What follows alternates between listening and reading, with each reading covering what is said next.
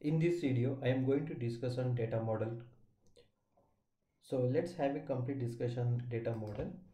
So in the success factor as of today, so we have 4 data models. One is succession data model. Second one is a country specific succession data model. We have corporate data model.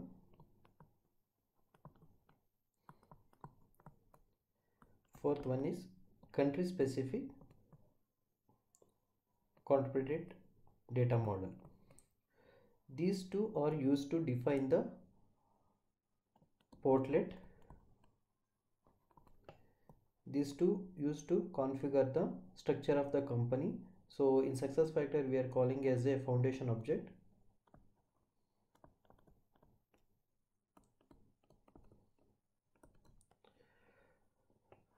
Okay, so if I go back to 2014, so organization structure we are completely defining using the corporate data model. However, from 2015 December onwards, some of the objects they started moving to the MDF object. Okay, so now we are calling as a MDF-FO. Some of the object we are configuring in the MDF. MDF is nothing but managed data framework. So we are calling as a MDF-FO. Okay, so considering these two, we are defining the structure of the company.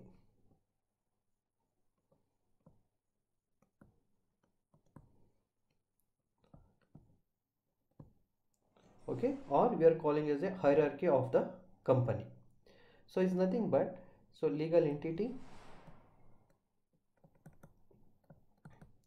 So below that we have the business unit.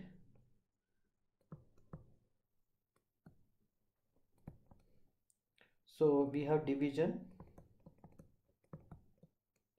department.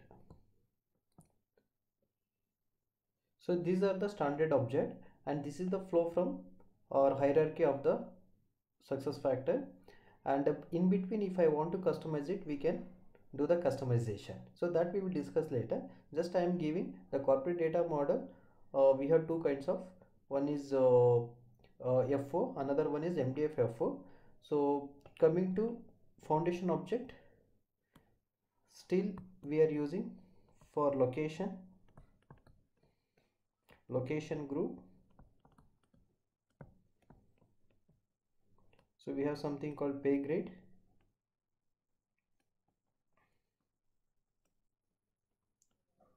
So pay group, so pay component. So these are all we are defining in the corporate data model. So all this data model we can import and export in the provisioning. However, it's not mandatory. So these two, succession and country specific data model, we can define using manage business configuration. Manage business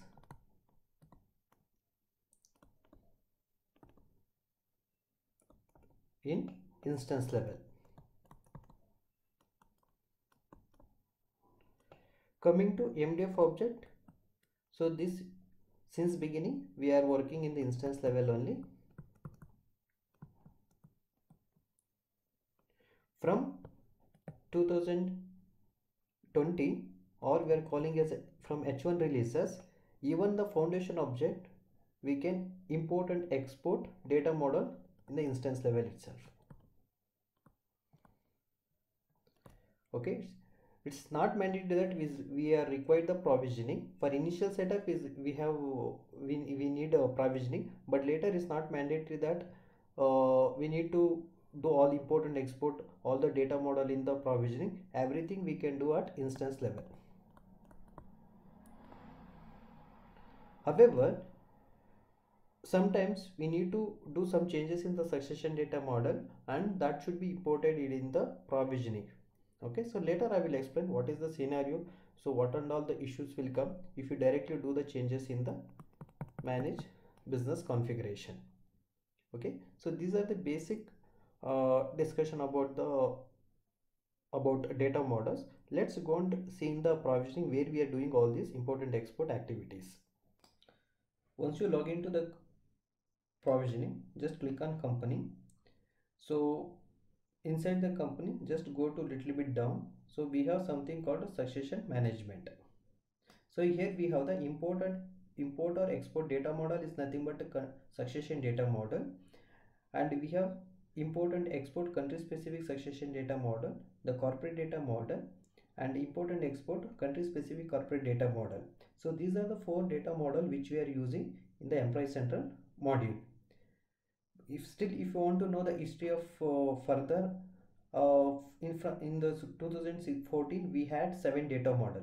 So if I added another 3, so we had propagation data model, workflow data model, and event derivation data model. All these now they are migrated into rule based. So in SuccessFactor we have something called rule engine. So using the rule engine, so we can define all these three data model requirement in the using the business rules. Okay, so that is the reason those three are absolute. So next one is, so when you start the project, what is the sequence required to import the data model? If EC is not implementing, then you can import the succession data model. However, you need to remove all EC related portlets sections that we are calling as HRIS element. Okay, so this should be removed in the succession data model, then you have to import it. If EC is implemented, yes, we need to be added all these HRS element. There is nothing but portlets related.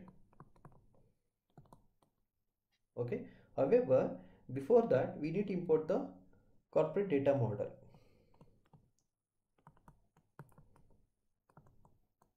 because in the succession data model we have portlet called job information. Okay, as a standard we have some set of codes related to foundation object, example location or location group. So these are the code which we are defined in the corporate data model. The system, it will cross check whether those codes are existed in the system first. If you are not imported the corporate data model, then system, it will throw an error message, these are the codes not existed in the system. Okay, so because of that reason, first you need to import the corporate data model, or next one is country specific corporate data model. Later you can import the succession data model, or you can import the first one is a corporate data model, and this is rarely will do the changes. Otherwise we can consider this one also as obsolete. It's not at all required. Based on requirement we can use it, but however, as for in my previous project, almost 7 projects, so we have not done too much changes in the country specific data model. So later import the succession data model and country specific succession data model. So these three are very important.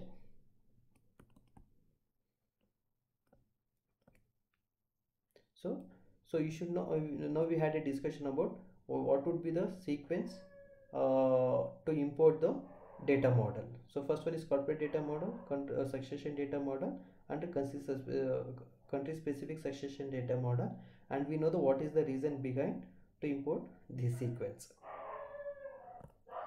So if you want to open the data model, so you need to install the basic XML pad.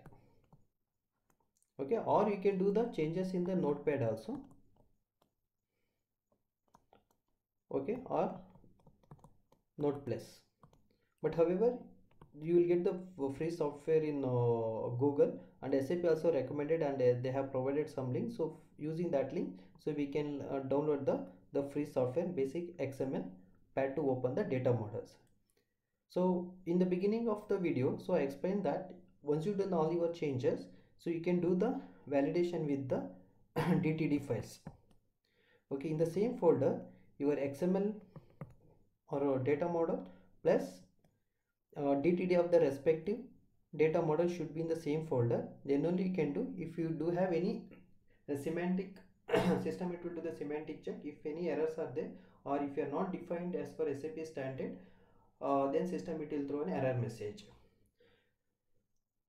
Okay, so for example, if any of the field visibility equal to both, so instead of this small letter, if you are mentioned like this both, system it will check this syntax is not existed. Okay, so if you properly defined, so you no need to do the validation.